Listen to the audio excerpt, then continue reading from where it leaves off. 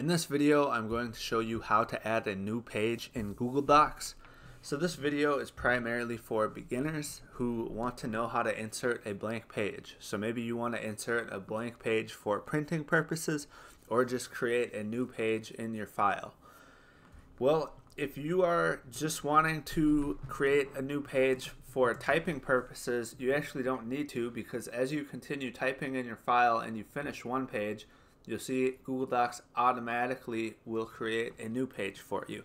So if you actually want to type on the page, don't worry about it and just continue typing on, and you will see that a new page is automatically created.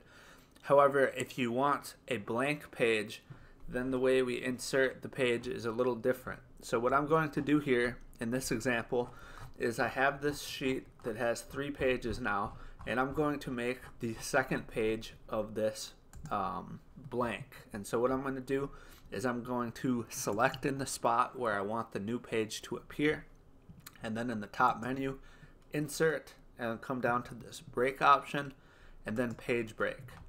And you can see now the second page of this Google Doc is blank because that is where I inserted the page break. Now, when you select this, you'll notice the keyboard shortcut here is Control Enter. So you can also do that. So select in the spot where you want the new page to appear, and then if you're going to do the keyboard shortcut, it's Control and Enter on your keyboard. And now I've inserted a new page. So that is how to add a new page to Google Docs. If you're just trying to continue writing, Google Docs will automatically add one. If you want to insert a blank page in any special place, you use page break. So insert page break or Control Enter on your keyboard. And that's it for this video. If you have any questions, just let me know in the comments. Thank you for watching the video. If you haven't already, make sure to hit the subscribe button. If you have any questions or content suggestions, just let me know in the comments and I'll try my best to answer everyone.